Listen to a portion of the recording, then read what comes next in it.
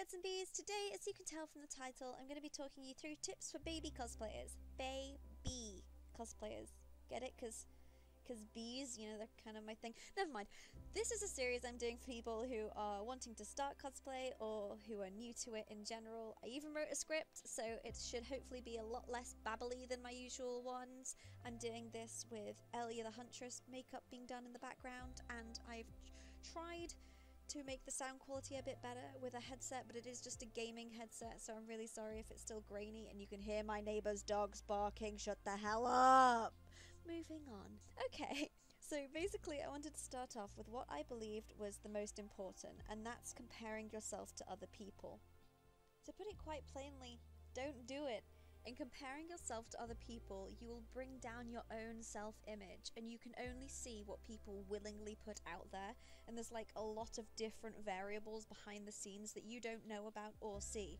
Like, for example, they could have been cosplaying a lot longer than you, or if they have just started but seem really amazing, they could still have had years of practice with makeup, or have like an older friend or sibling that has done a lot for them. My point is, you just do not know what's going on behind the scenes.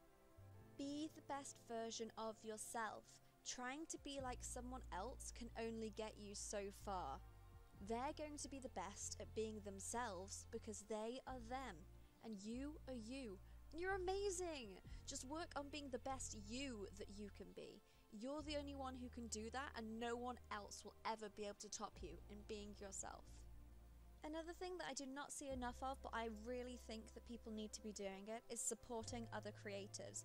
Don't follow someone just so that they will follow you back, and then if they don't, unfollow them. Just follow because you like their work. Comment nice things on people's posts and share them around. And if you are interested in building up fitness, for example, then follow people that focus on the fitness. Follow cosplayers that focus on the things that you are interested in. If you are interested in work in progress pictures so you can learn how to build things, follow people who show that. If you want to follow people that work on huge armor builds, but they mainly just show that side of it, then, you know, that's what you need to do. You need to be focused on following the things that you are interested in, or at least at the very start as you slowly build up, because that way you will learn more as well, and you will learn as you go, which is very important, because if you stop learning, then what's the point? Being a cosplayer is all about learning as you go, and the more you learn, the better you will get. Even with things outside of cosplay, you get out what you put in. If you put out positive vibes and compliments, you'll eventually start getting them back. But the same is true with the opposite. If you're toxic, you'll find toxicity a lot more often. And speaking of toxicity, there can be a lot of it in any community. If there is someone saying horrible things about you, try to fight the urge to argue back. A lot of the time, it's more ignorance, and they are projecting their own insecurities onto you because they don't know how to deal with them themselves. And I know that I am really, really guilty of this. I have a stupidly high defensive wall that will come up at the slightest tone or infliction of aggression towards me. But it's something I'm working on, and it's something that I really recommend other people try to work on as well. It's healthiest for your own peace of mind to delete and ignore or even block the people if they keep harassing you, or if they're insulting or rude, or, you know, if they're being a dick, basically. If you give them attention, they will just keep coming back, and it will get boring for them to keep trying to talk to someone that doesn't respond. Sometimes we can even get messages that can be interpreted as hate, but they are not meant as such. These ones can still really hurt, but it can just be the person genuinely not understanding why that hurts, like the simple, "Are you a boy or a girl?" Usually it's children asking, and they don't think, because of today's social norms, that there is more options than the boy-girl. You know what I mean? So it's very easy to just educate someone in a polite manner if you feel that you can do that. If not, and it still upsets you, just delete it or even ignore the comment.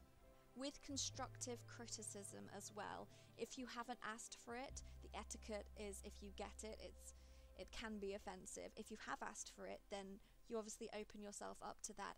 But there are things that can be learned from negative comments still. And the important thing is, with everything, as I said before, is to be constantly learning as you go. You can learn from mistakes, you can learn from hate comments, and if you learn from them, then, you know, it's worth it. People everywhere will always have different opinions. You will sometimes find ones that are similar, but the chances are that there is always going to be someone to disagree with you.